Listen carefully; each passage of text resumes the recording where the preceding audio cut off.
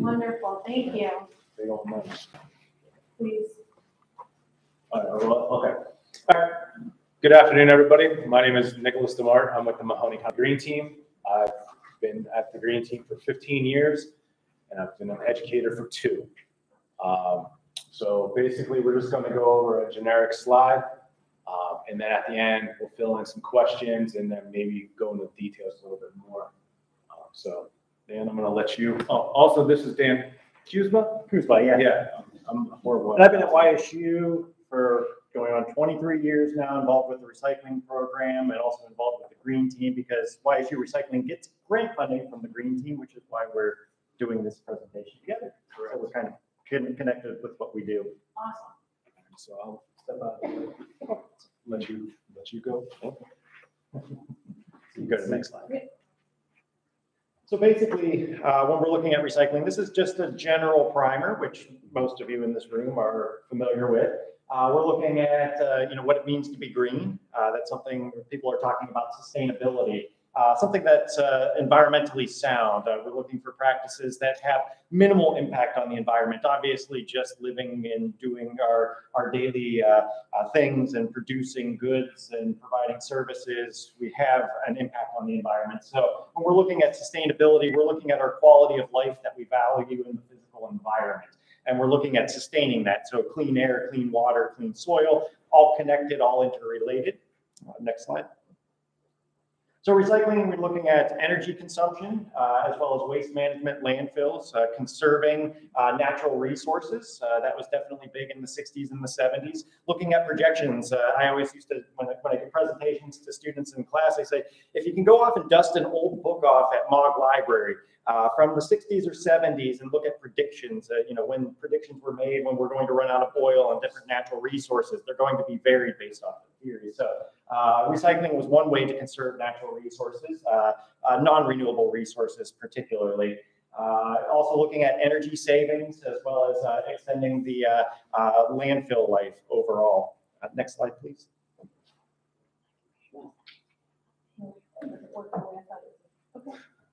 So we're looking at what I call waste resources, making items from materials that are commonly discarded that actually have a value to them after their useful life.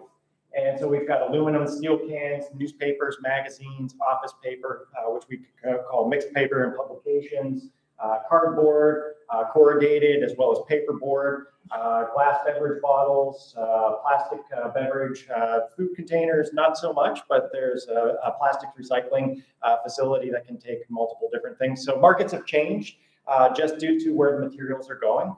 Obviously, a lot of materials being shipped over into China in early 2007, 2008. Expanded our recycling markets, and I loosely use the term recycling because we were sending them way more than the materials that were actually getting reprocessed into newer things. So again, the materials that we can recycle are going to depend upon the available markets. And what we've seen now is with this shift, with markets changing drastically and the pandemic hitting, is that we're kind of going back to what I would relate as late 80s, early 90s recycling, where we're just looking at specifically with residential recycling, just plastic bottles and jars in comparison to what we were able to expand early on. Next slide, please. So the recycling programs that we have available, how does it get from one point to another? We've got curbside recycling as well as recycling drop-off sites. Part of the grant agreement that we have here at the university through the Green Team is that we operate a community drop-off recycling center, and you can find that in the Smoky Hollow at the corner of Harrison and Adams. It's available to the public. I know businesses utilize it. We have residential curbside recycling that's offered through most of Mahoney County. Rural areas are the exception. Yeah. So, and that's provided by Republic Waste Services based off of a contract that was negotiated. So it's at no cost, literally, to residents of Mahoney County. That's all subsidized by Republic Waste Services to provide this curbside recycling based off of this agreement. So recycling is then picked up from our drop-off sites or from the curb and taken to what's called a materials recovery facility.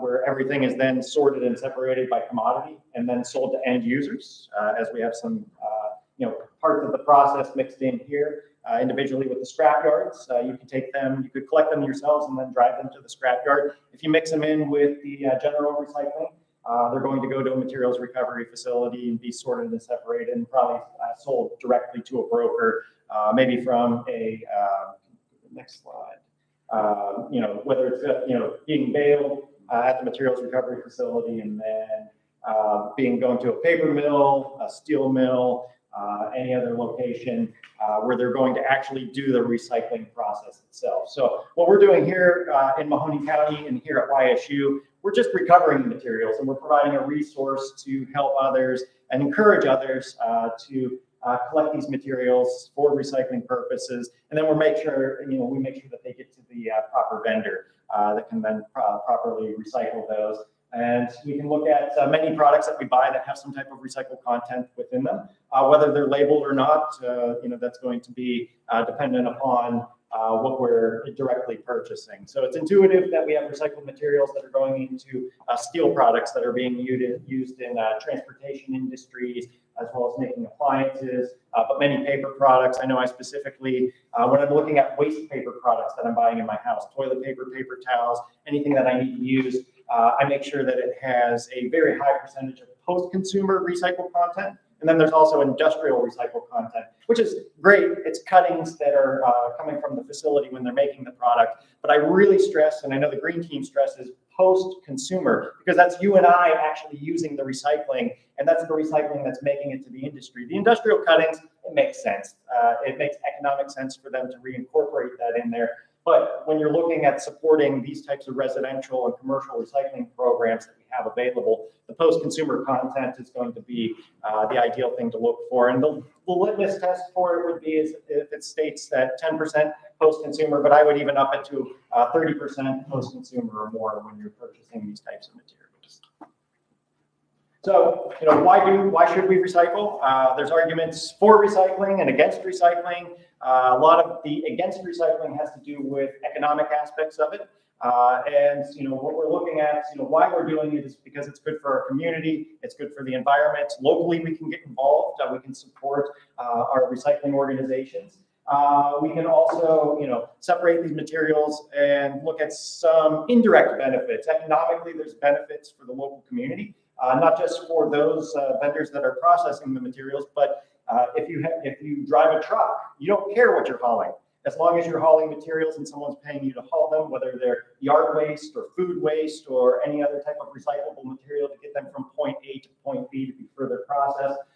So we've got the economic aspect, but we can also look at the environmental benefits. So, valuable natural resources aren't being wasted. We're conserving those natural resources as best as we can, especially if you look at aluminum, for instance. Bauxite ore is used to make aluminum. We don't have a very reliable source of bauxite in North America. So we have to go outside of our area to get these resources. And so that saves on energy, that cuts down on pollution in the form of fossil fuels that are used to transport raw material, to process the material. And so you're generating less pollution, saving energy, and also too, the waste product isn't ending up in a landfill. Now, landfills have their benefit, obviously, to get rid of waste directly from our homes, from businesses, from areas where we live, so that they can at least be safely stored, temporarily. But in a landfill, you might get some methane gas being generated to, that's occurring to generate electricity, such as the carbon limestone landfill in Poland, Louisville area. So there might be some issues associated with the landfill capacity itself. But recycling in and of itself will reduce the amount of waste going into the landfill and hopefully going back into a circular economy, going back into products that we're going to continue to buy. When that lifespan ends, then we recycle them again. And so we can look at the different types of natural resources that we use, renewable, non-renewable. So renewable would be something cutting down a tree, making paper, building materials.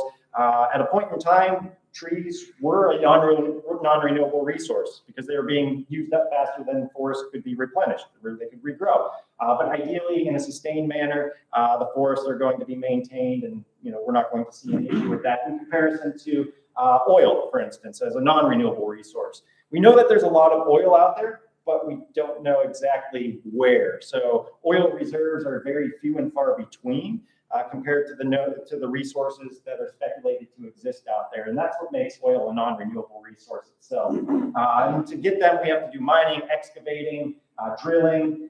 You can look at, coal industry for, we're in Appalachia. We have coal mining, we have a lot of industry, but aspects to get coal, blasting off the tops of mountains, doing different things that are creating ecological damage in the surrounding areas. And so what we're looking at is just trying to overall look at our consumerism and our waste disposal practices and look at some of the benefits of recycling. As we talk about with bauxite ore to make aluminum, we'll give an example of some of the energy savings. It takes 4 tons of bauxite ore to make 1 ton of aluminum. Aluminum can be recycled pretty much indefinitely. Recyclable aluminum can be made into a new aluminum can within about a month, about 60 days. These statistics are coming from the Environmental Protection Agency. The energy saved by recycling 1 aluminum can is enough to power a television for 3 hours.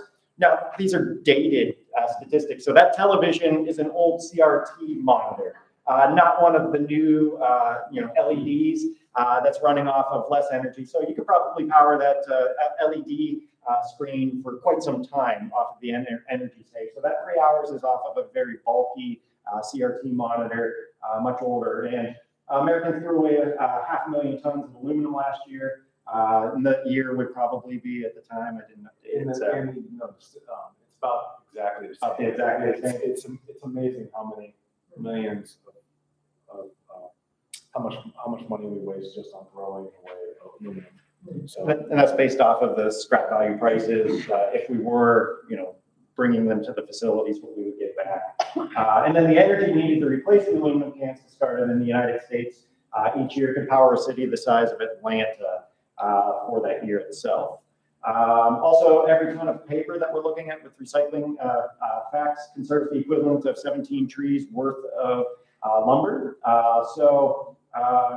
Did you tie in the county statistics or are these YSU statistics? this is the county. That's the county.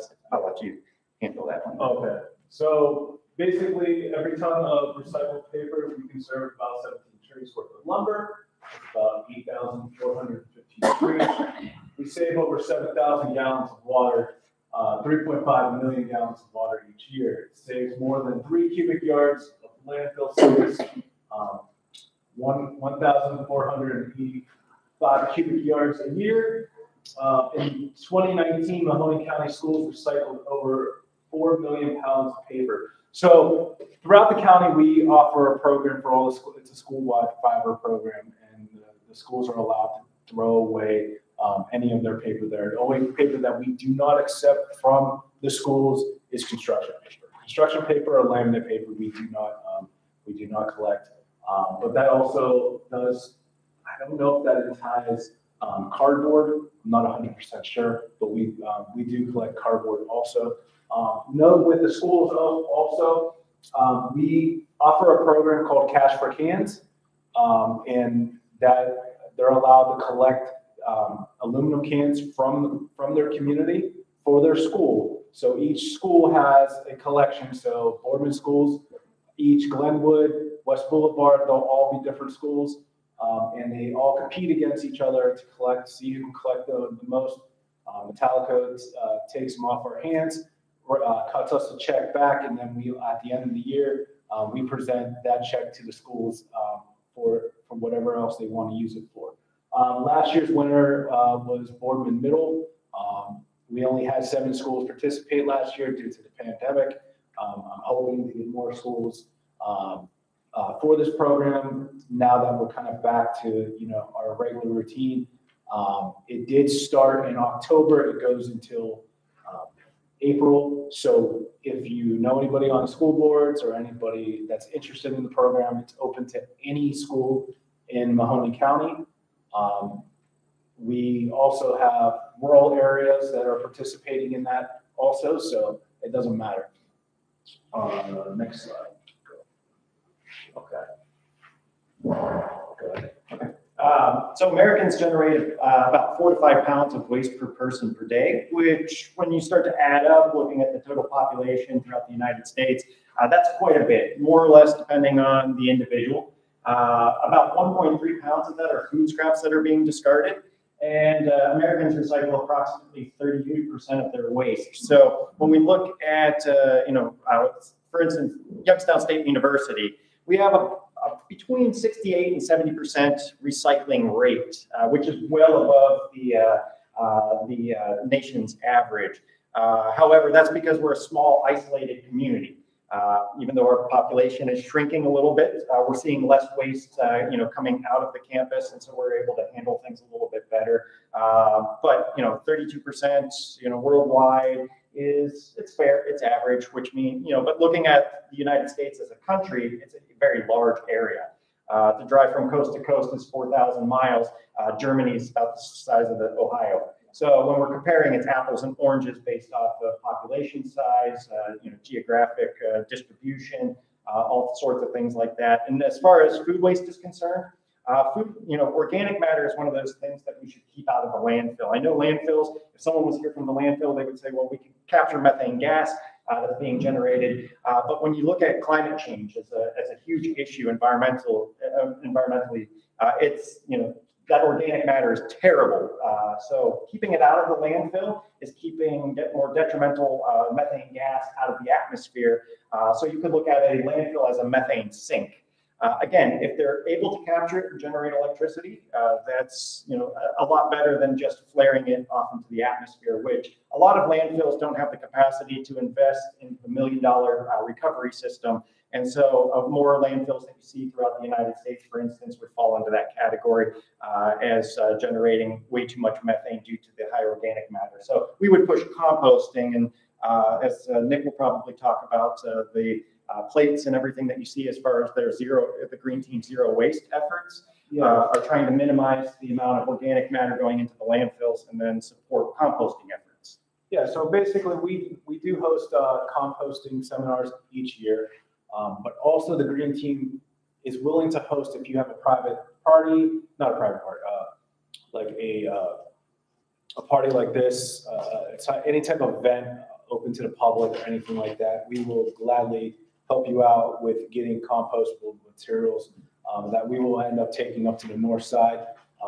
The YSU had an old earth machine, I believe. Yeah, it was an old earth machine that's now up at the market on the north side, where we take this up there and everything gets ground up and turned into fertilizer. So we do offer these programs for the public, and also we do have a composting event that we try to host at least once a year, and with that program, you do get a free compost bin for your house at the end of it. So you can definitely contact us, and if you're interested in the program, we should be able to let you know when our next one is. But with the landfills, not all landfills are kind of created equal, just like Dan was saying. I know in previous landfills that were built, they were not compacted the way they are today. A lot of the material is just basically dumped and then just buried over. And, so basically you can go, and then once they're sealed, you can basically go to a landfill that was closed in the 1960s, go to it, open it all up, and you can basically see all the material that was in there. It basically mummifies everything in there. When everybody thinks, oh, the landfill eventually is just going to break everything down, it doesn't decompose as fast as you would think. Realistically, in my opinion, we'll be mining our landfills in the near future because it has all the materials and all the resources that we basically need.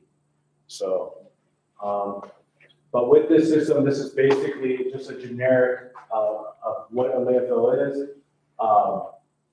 You'll see we're definitely going to be monitoring the groundwater. You'll have pipes that go down and they'll test this water periodically just to make sure that it's safe, that nothing's leaching in. You'll see the base layer should be, it should be a synthetic layer. You'll have your clay component first, and then you'll have a drainage, and then you'll have your synthetic plastic layer that'll go over top of that, and then another thing of clay. It just keeps, there's a lot of checks and balances for this, and then once your material goes in, they'll cap it all off. Certain places will have you can only go certain heights. Some of them want to keep it as flat. I know there are some places that, they'll make them high as almost as a nice mountain, which I hope they don't do around here. But usually what they end up turning these into after is you'll see some of them will turn them into parks.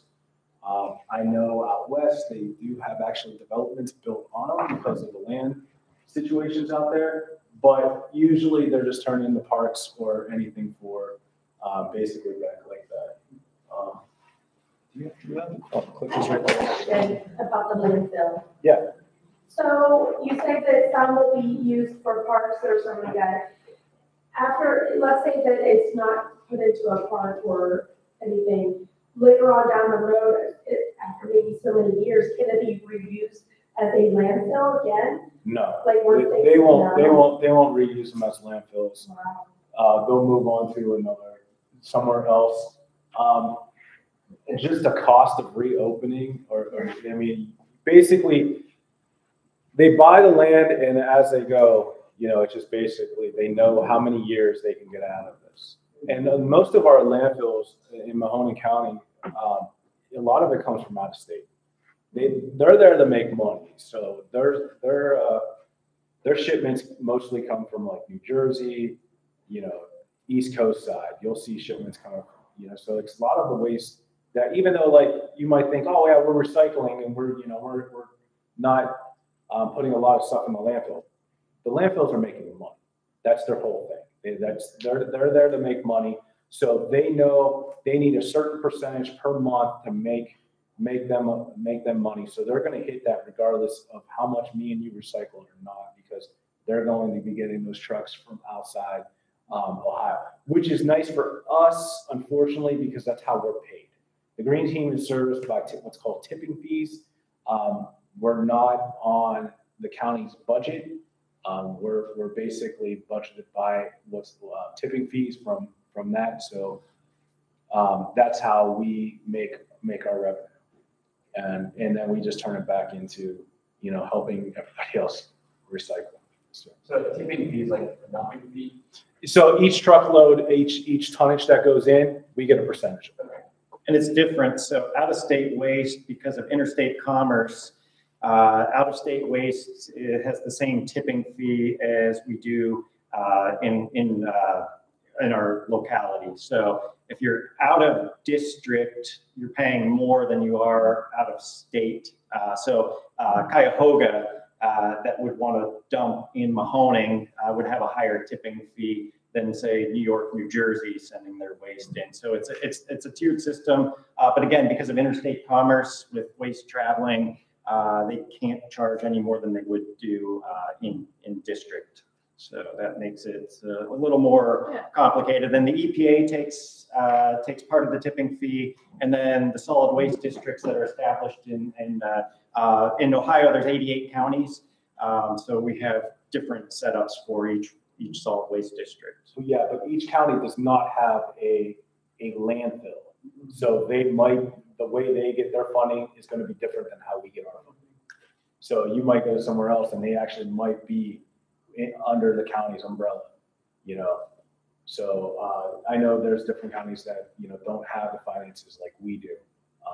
I know our finances went down. I believe we used to have 3 landfills and now we're down to 2. So I know we took a hit and we had to figure out a way to just make everything work with what we had.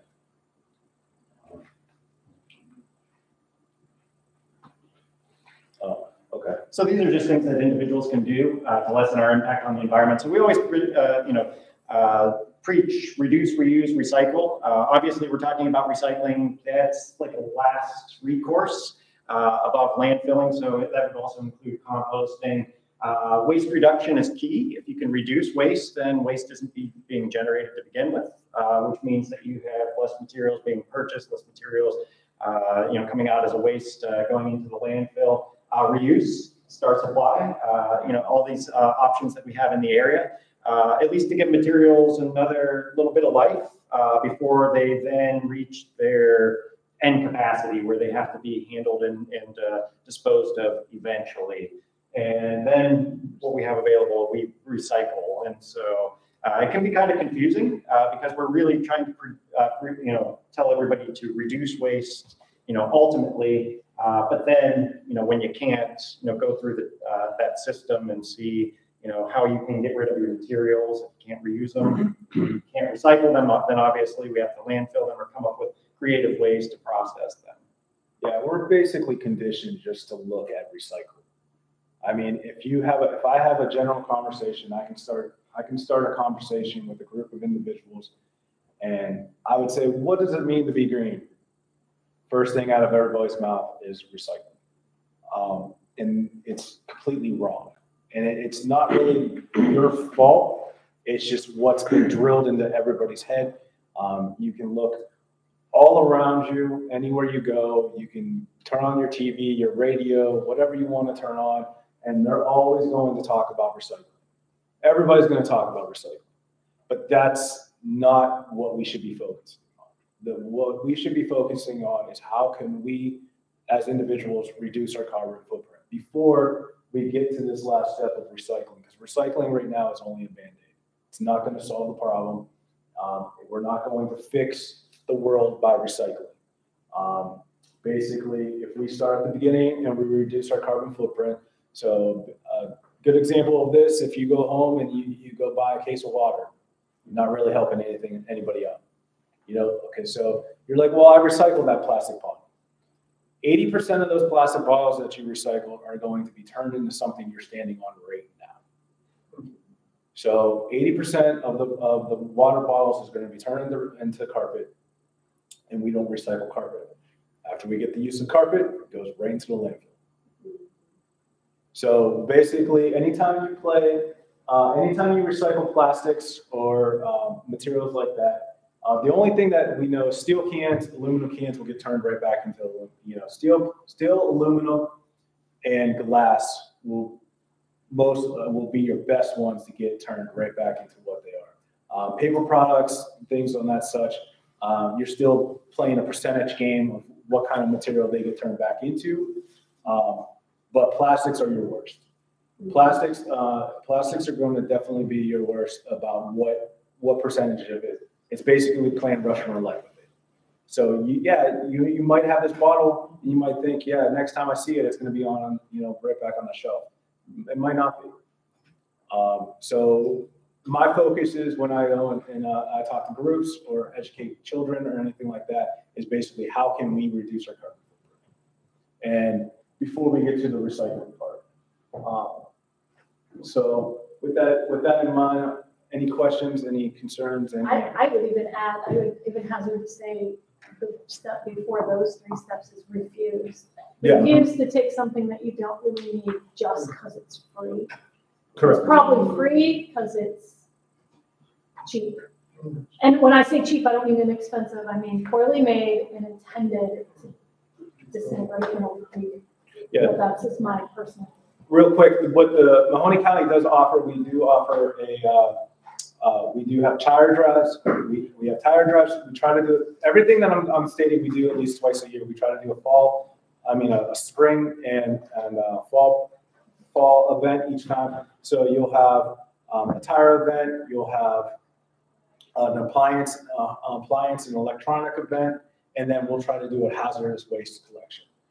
We do take batteries. The batteries are dropped off at your local libraries.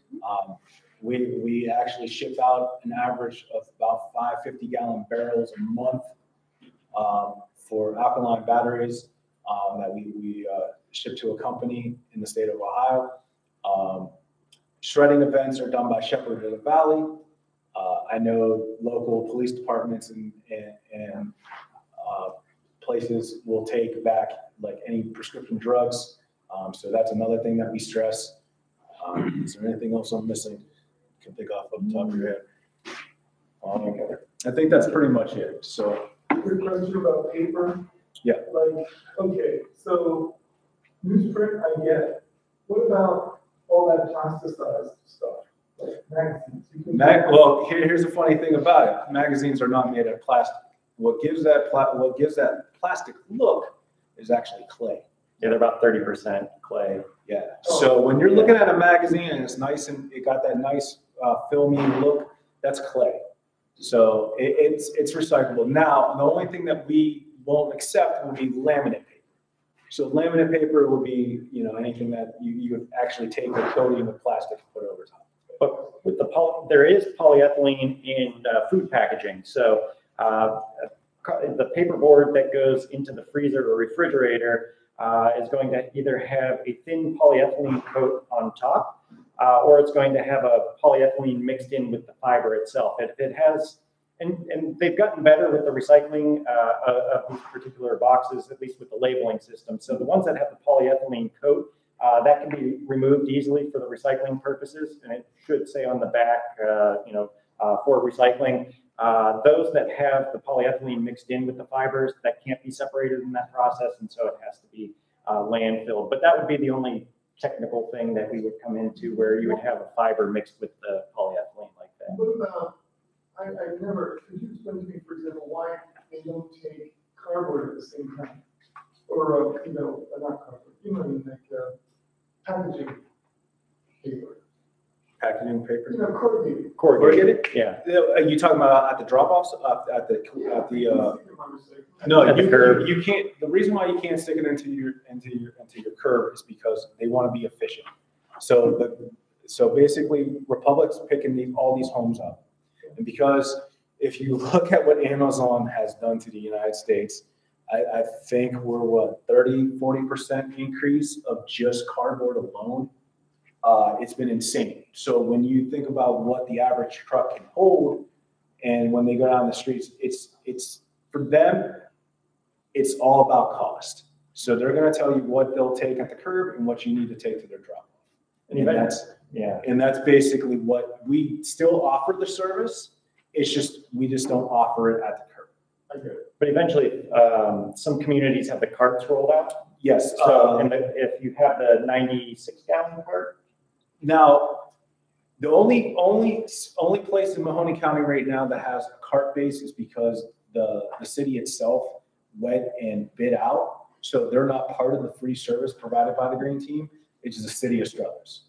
Struthers is now a cart-based service, but it's tied into their trash bills. So they're paying for it, but they're able to, have that 50-gallon toter, and they might have different rules. I'm not 100% sure of exactly what all can be, if they're still allowing cardboard there. I actually talked to Kat on that one. Yeah. But so basically that's what you're looking at. Yeah, once the larger container systems like Cuyahoga and everything like that, they handle the cardboard within those carts, so you'll see that. Yeah. But we could be quite a few years off of transitioning. Yeah, I live in Kent, and we pay for our recycling. Our recycling is part of our trash each month. So, any other questions? Very good. I'm going to stop you there because we have other people that need to go, and I apologize. But thank you so much for that, because I do really, all of that was everything I really wanted to learn.